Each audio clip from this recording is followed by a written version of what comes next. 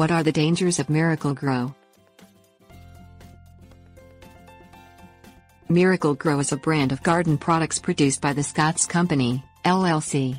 The brand line includes water-soluble fertilizer, granular fertilizer, bagged soil, and garden hardware such as hose sprayers. The original Miracle-Gro product, first marketed in 1951, is a water-soluble fertilizer sold as a blue powder. Salts. Using an inorganic fertilizer, like the standard Miracle-Gro product, over a long period of time can encourage salt buildup in the soil. This decreases a plant's ability to take up nutrients. Consumer error.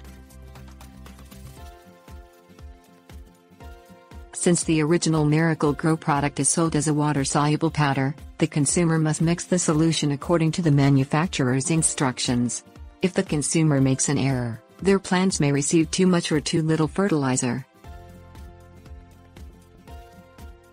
Pesticides.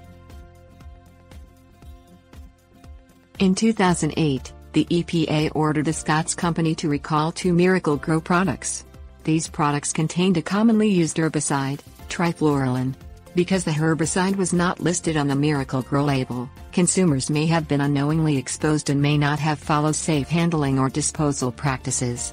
The company recalled the products. However, some consumers may have purchased the products before the recall took effect. Environment.